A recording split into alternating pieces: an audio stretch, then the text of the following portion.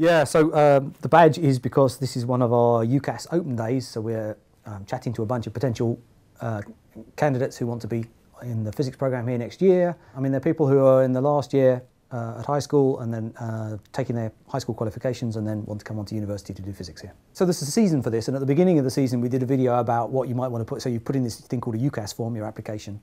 So, you know, what you might want to write on your UCAS form and your personal statement, all those kinds of things. Now we're sort of at the end of the process where the students are getting offers from various universities and have to make a decision about where they want to go, and so we're kind of going to talk about the tail end of the process rather than the beginning of the process. So they've applied, they've probably visited a bunch of places, various places have looked at their applications, and we're at the point where most places are making offers or declining the students, refusing, deciding not to make them an offer. Over the coming few weeks, they're going to get this slew of offers appearing on the UCAS website that says different places will take you if you get these grades in your A-levels, in your high school qualification. For example, I mean, we look at every case individually and we really kind of tailor the offer towards the particular candidate and what qualifications they're taking, but typically we'd be looking for sort of around the 3 A's kind of level. So A's in maths and physics and some third subject that they're studying at A-level. So when they go and look at this stuff on the UCAS website, they basically they have the list of the places they've applied to and then what the offers the individual places have made next to it, so they know where they stand on all of them. Most places they'll have heard directly from the university as well, but the official offer actually comes through this UCAS system. So then, well, there's another stage to the process, and that's the point we're at now, is that they have to narrow it down. As I say, typically they've applied to 5 places, they have to narrow it down to 2. And these things are called the conditional firm, so it's conditional because it depends on them getting the A-level grades, and firm because it's the place they want to go to. The second choice is a thing called the conditional insurance, which is the place that they want to go to if they don't make the grades to go to the first place. So it's still conditional on getting the A-level grades, but it's kind of the insurance if you don't get the grades to go to the place you wanted to go to. The obvious logical thing that you would do at that point is you'd put somewhere that's made a higher offer down as a firm choice and somewhere that's kind of made a lower offer down as your insurance choice, because that's the way the system works, that, you know, if you make the grades to go to the firm choice, you go there. If you don't, well, you've got a lower offer as your insurance, as your kind of backup if you don't get to go to the place you wanted to go to. Okay, so, you know, typically you might have somewhere, so supposing we made you an offer of 3 A's, you might put us down as the firm choice, because that's a fairly high offer. Somewhere maybe they made you an offer of an A and 2 B's, that would be your insurance choice, so that way if you made your 3 A's at A-level, you come to Nottingham. If you got your A and 2 B's, then you go to wherever that insurance choice was.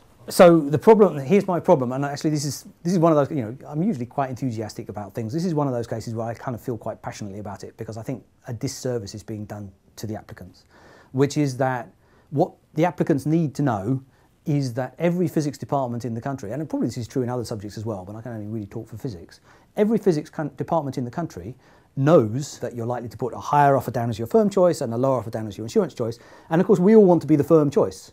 Because there's a subtlety in the system here, which is that once you put somewhere down as the firm choice, you're committed to going there. So if you make the A-level grades, you're guaranteed a place, but actually even if you don't make the A-level grades, then you have to go there if the department says, well, actually we'll take you anyway. So there's a game that you can play as an admissions tutor, which is you can make very high offers, and actually then even students who get quite low grades, you take them anyway. So you sucker them in by making yourself look prestigious because you made a high offer, and actually you're the highest offer they've received, so they feel obliged to put that down as the firm choice. But actually then they take students with really quite lower level grades. And so it's a very dishonest game that some of these offers have very little to do with kind of what standard of qualifications you actually need to go to the university. It's all about playing this game of trying to get someone to put you down as a firm choice. Well, you must play the game then. I mean, because this annoys me so much, we really don't. So to be completely candid about it, our typical offer last year was 3 A's. If you got 2 A's and a B, we'd probably have taken you, so we have a little bit of flexibility, but students who are getting C's and D's in their A-levels, we really don't take, because we really don't want to play this game. But there's a real pressure to do so because we can lose out, right? So there's a new grade that's come in at A-levels, thing called A-star, which is above A now. And various of our competitors now are putting A-stars in their offers, so they're making A-star AA offers instead of 3A offers. So they're kind of just upping their offers that little bit so that they're that little bit higher than their competitors, so that they get put down as a firm choice somewhere else as the insurance choice. And it's dishonest to the students because it means there's this inflationary thing that's going on every year. Everyone's trying to make their offers slightly higher than their competitors. The offers just start getting dishonest, and I, as far as possible, really don't want to play the game. And that's why, so this is one of those cases where I really would give a really strong piece of advice to the candidates, which is, usually I just say, well, here's what we have, here's the upside, here's the downside. But this is a really strong piece of advice, which is basically decide where it is you want to go to university and put it down as the firm choice, and then worry about the insurance choice.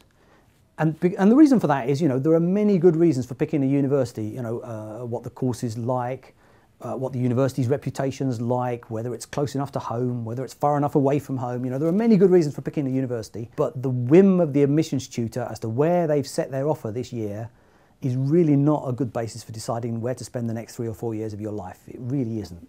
So decide where it is you want to go to university, put that down as the firm choice, and then think about the insurance choice. That may mean you end up in a strange situation where your insurance choice is actually a higher offer than your firm choice, right? Which looks ridiculous, right? It could be that maybe, as I say, maybe we make you an offer of 3A, somewhere else makes you an offer of an A and 2Bs. The place that makes you the offer of an A and 2Bs is really the place you want to go. Well, in that case, put them down as the firm choice, put us in as the insurance by all means, and it'll look very silly. And a lot of people will try and talk you out of this and say, oh, you can't do that, that's the wrong way round. Parents are notorious for this, schools are even more notorious for this. They'll try and say, oh, you really shouldn't do that. You really should, because if that's the place you want to go, you have to put it as the firm choice, because otherwise you almost certainly won't go there. Shouldn't your second choice, your insurance choice, be a really low offer, so that if you bomb completely and get rejected by 2 high offers, you still get into a university? It could be. I mean, there's a couple of problems with that. One of which is that so many places are playing this game now of trying to make their offers higher and higher that actually you probably won't be getting very many low offers. So actually you probably won't have the choice to do that. And secondly, the places that are prepared to make those low offers are probably somewhere that it's a sufficiently poor idea to go. If you really think you should be performing at that level, you'd probably be better spending an extra year resitting some exams, maybe reapplying the following year. So actually a better bet is probably to reapply rather than going down that route. When you actually come to fill out the form and you put a lower thing as your firm choice and a higher thing as your insurance choice, it just feels all inside out and back to front. And so psychologically it's quite a hard thing to do, to actually do this. But really you have to get over that and really put down the place you want to go as the firm choice. The other issue is you might think, well, actually I don't really mind that much, and if I don't get my firm choice, I'll go to the insurance, and although that's really the place I wanted to go to, well, then it'll all come out fine. Bear in mind, the insurance choice, what will happen is come August when the exam results come out, if you don't get your firm choice, where you've kind of decided that you were sort of going to go, then you may fall through to the insurance choice. They'll take you if you make the grades, but of course by that point, they'll have used up all their accommodation, everything will be sorted out, you'll have this mad rush in the last few weeks before you go to university.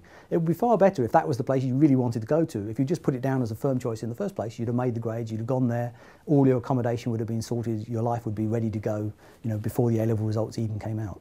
If I followed your advice and that involved making my insurance choice the superior offer, the one that required all the spanking A stars, and I didn't get my first choice, which required A's and B's, how on earth could I be expected to get my second choice anyway? You'd be very unlikely to be quite honest, and actually you would probably then fall out of the bottom of the system, and then there's a whole second process called clearing, which is how people who don't get either their first or second choice then get a place at university, or again they can reapply in the following year. But if you think about it for a moment, even if you put them the other way around, you'd have been in exactly the same situation. Because then you certainly wouldn't have made the grades to go to the top offer, and you wouldn't have made the grades to go to the insurance choice either. So it would have made no difference in those circumstances which way round you put them. You'd still have been in the same situation. So you'd have been no better off putting them the other way round, and you just would have missed out on the opportunity of actually going to the university you wanted to go to if you hadn't made the grades.